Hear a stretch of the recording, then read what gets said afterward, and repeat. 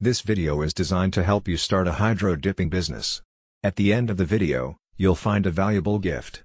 It's a hydro dipping business plan that you can download, and will lay down for you, step by step, everything you need to know to start a successful hydro dipping business of your own. If you are new to this channel, make sure to hit the subscribe button for more videos like this. Hydro dipping is a business that you'll want to have an LLC, or incorporate, if at all possible. Because you are dipping the products that people are bringing to you into paint that dries as hard as an automotive clear coat, you're assuming a lot of liability. By creating an LLC, or incorporating, you'll be able to protect your personal finances should a customer decide to sue you, because they're unhappy with the results. Here are some other steps you'll need to take in the creation of your business identity as well. You'll need to come up with, and then register a business name. You'll need something that is short and snappy, to be memorable. Then you'll need to register your business name with your local jurisdiction. You'll need to have licenses. Almost every business needs a license in order to operate legally. You will likely need a retail license, and your community may require a city license in order to operate. You'll need to establish banking routes. If you're planning on accepting credit cards, then you'll need to create accounts with payment processors. You'll also need a primary business account for your accounts payable and receivable. Choosing a location. Because you are using a water transferring process, you're going to need facilities that are going to be large enough to dip the items that your customers bring to you. That means that part of your commercial location will need to become a dipping studio of sorts, that is watertight. Not every commercial location will allow these types of modifications to a building, if you're planning on leasing, so take some time to scout locations, and find one with a high profile, regular traffic, and will allow you to modify the interior to suit your needs. Find a film supplier. What you are doing with hydro dipping is applying a film to the object that is being painted. The selected film will be placed into water, and it will dissolve. From there, with the right amount of applicator, you'll be able to apply the pattern of the film onto the object, and then allow it to dry with a clear, hard seal. You'll need to find suppliers for this film, so look at getting one primary supplier and one backup supplier, for the materials at minimum. Make sure that you practice. If you haven't done any hydro dipping before, then you'll want to practice on some items, to make sure that you get the formula correct.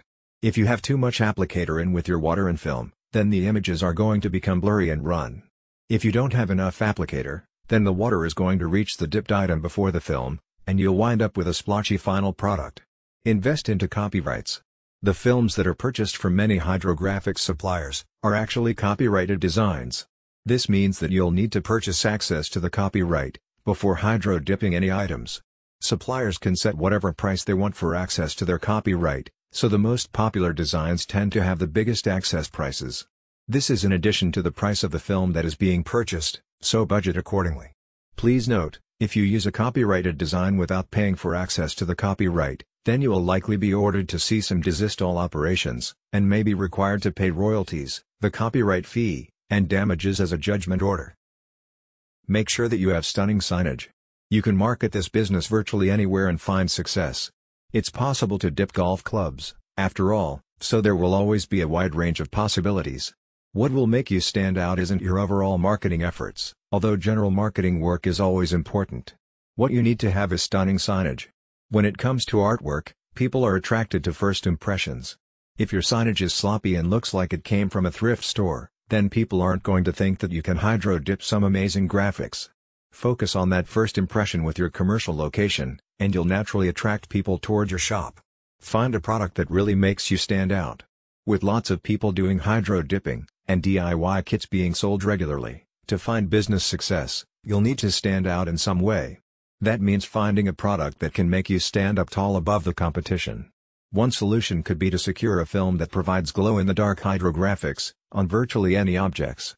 Imagine have a guitar that could glow in the dark. That would be cool for a musician, right?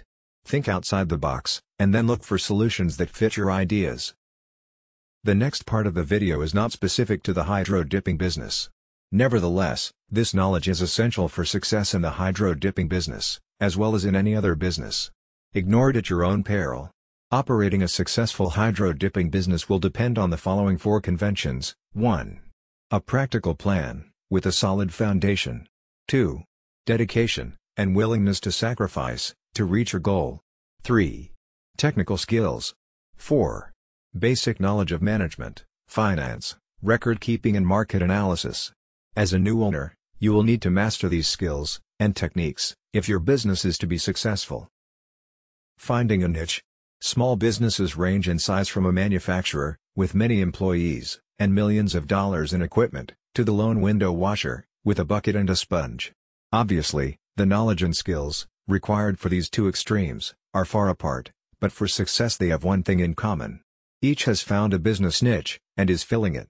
The most critical problems you will face, in your early planning, will be to find your niche, and determine the feasibility of your idea.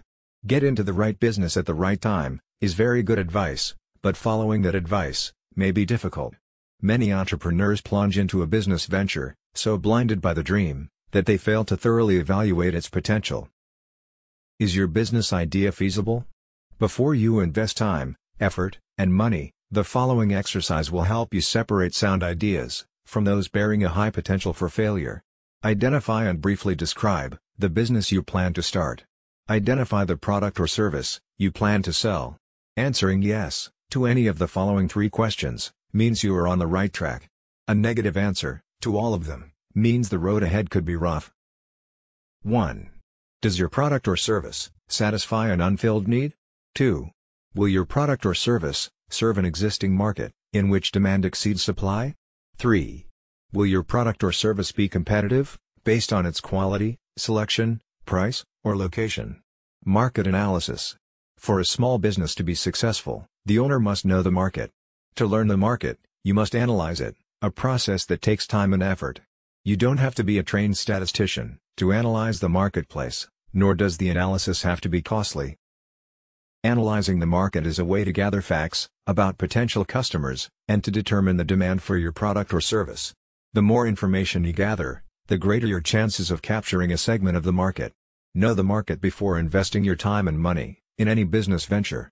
The following questions will help you collect the information necessary to analyze your market and determine if your product or service will sell.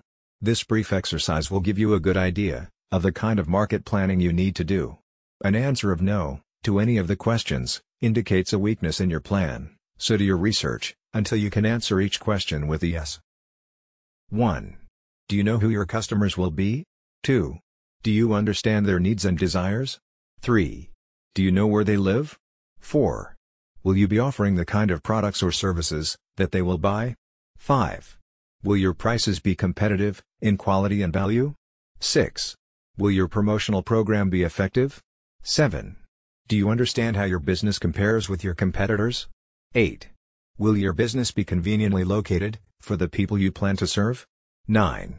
Will there be adequate parking facilities for the people you plan to serve?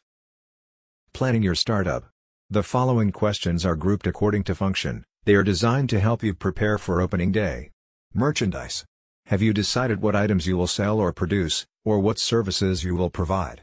Have you made a merchandise plan, based upon estimated sales, to determine the amount of inventory you will need to control purchases?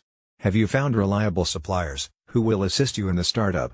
Have you compared the prices, quality, and credit terms of suppliers? Business records. Are you prepared to maintain complete records of sales, income and expenses, accounts payable, and receivables? Have you determined how to handle payroll records, tax reports, and payments? Do you know what financial reports should be prepared, and how to prepare them? Finances. A large number of small businesses fail each year. There are a number of reasons for these failures, but one of the main reasons is insufficient funds. Too many entrepreneurs try to start and operate a business without sufficient capital, money. To avoid this dilemma, you can review your situation by analyzing the following 3 questions. 1. How much money do you have? 2. How much money will you need to start your business? 3. How much money will you need to stay in business? In order to answer the second question, how much money will you need to start your business? You need to prepare an estimate of all your startup costs. Here is a list of items you may need to take into account. Note that this list is for a retail business. Items will vary for service, construction, manufacturing or online firms. Decorating and remodeling, fixtures and equipment, installing fixtures and equipment, services and supplies, beginning inventory cost, legal, professional fees, licenses and permits, telephone utility deposits, insurance, signs, advertising for opening, Unanticipated expenses. Now, the answer to the third question, how much money will you need to stay in business, must be divided into two parts, immediate costs, and future costs. From the moment the door to your new business opens, a certain amount of income may come in. However, this income should not be projected in your operating expenses. You will need enough money available to cover costs for at least the first 3 months of operation. The following list will help you project your operating expenses on a monthly basis. Typical expenses for 1 month may include your living costs, employee wages, rent, advertising, supplies, utilities, insurance, taxes, maintenance, delivery, transportation, miscellaneous.